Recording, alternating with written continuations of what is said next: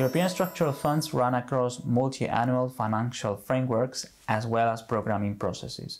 The current program starts in 2021 and runs until the year 2027. However, funds can be implemented until the year 2030. There are 5 priorities, one of which is a more social Europe.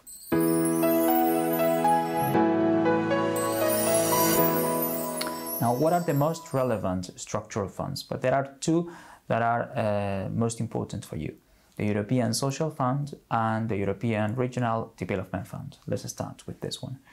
The European Regional Development Fund is mostly used for equipment and infrastructure, whilst the European Social Fund is used for human resources. For example, to support beneficiaries through employment, education, and the fight against poverty. It's quite important to mention actually that in the current programming period, the one that starts now in 2021, 25% of this fund must be dedicated to the priority of promoting social inclusion. There are also other funds such as the FEAD, the European Fund for the Most Deprived, which is used for supporting people's basic needs. All of these funds are materialized through the operational programs. And these operational programs vary from country to country, as they do for Next Generation. Therefore, what you have to do is to identify the managing authority in your public administration of reference, whether it is regional or whether it is national, because this depends on the country. You should then identify what their investment priorities are and adapt your proposals according to those investment priorities, or try to also influence those priorities for investments for the use of structural funds. If you would like to find out more, you can always get in touch with us, as we have contacts with many managing authorities, and a significant number of them are also ESM members themselves.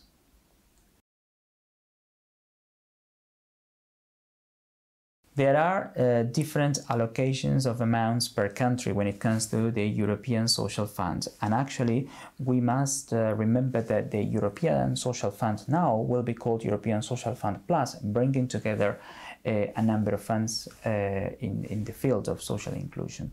There are 11 priorities which are distributed in 3 main areas of employment, education, and social inclusion.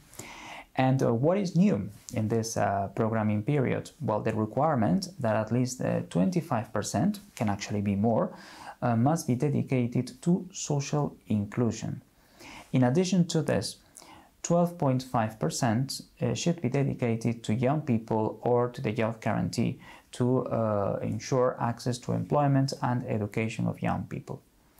5% should be dedicated to childhood, and especially to vulnerable children. This goes in line with what I've mentioned earlier on the child guarantee, to promote access to education, housing, nutrition of vulnerable children. And 3% must be dedicated to severe material deprivation or extreme exclusion.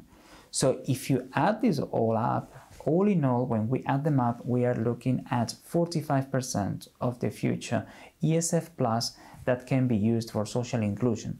And this, of course, represents an unprecedented opportunity for investment in social services.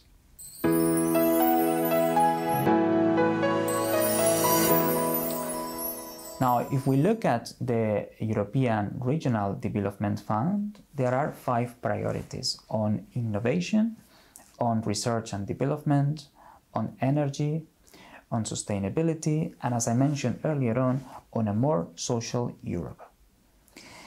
And a more social Europe means supporting to develop the economy and do so in a more social way by promoting social inclusion and inclusion in urban areas. The idea is that funded actions with the European Regional Development Fund can give support and will give support to develop the economy, but to do so in a social way. This translates, for example, into investments for the social inclusion of people who have certain sets of vulnerabilities. The European Regional Development Fund, ERDF, can be used, for instance, for the purchase or the rehabilitation of housing for vulnerable populations, for instance, for the homeless, or for addressing problems with illegal settlements in towns and cities.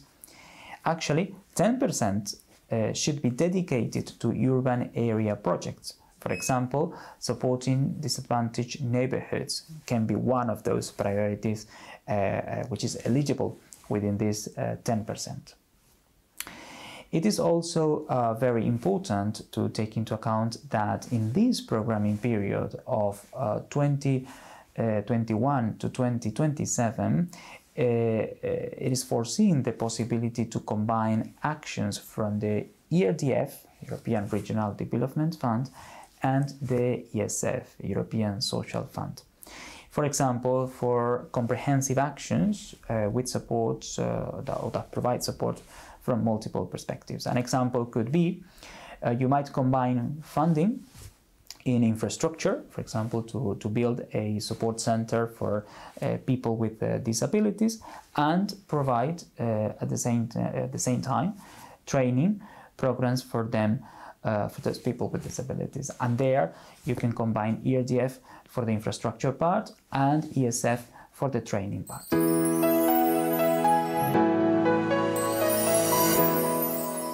Well, as we did with the Next Generation EU funds, we will now look at some examples of how European structural and investment funds can be used to support social services.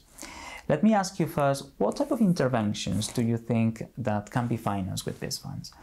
Or maybe let me ask you in a different way. Imagine that you want to finance a community care facility. Do you think that these funds could finance it? Well, structural funds are not designed to finance services that are already included within the portfolio of social services of public administrations. What do I mean by this? That if in your country legislation says that primary or community care is already covered by national legislation and therefore should be by national funds, you should not be using structural funds for this purpose. Because going back to the initial presentation and the principles of complementarity and subsidiarity, structural funds are complementary to the actions of member states. However, if you were thinking of implementing, for instance, a new model of care in the community, for instance, a new cohabitation model of, let's say, creating new homes which might require the involvement of different stakeholders, different administrations, these could be financed with structural funds, because the idea is to experiment to respond to the same social challenge that existed already, but to do so, to respond to this old social challenge in an innovative way.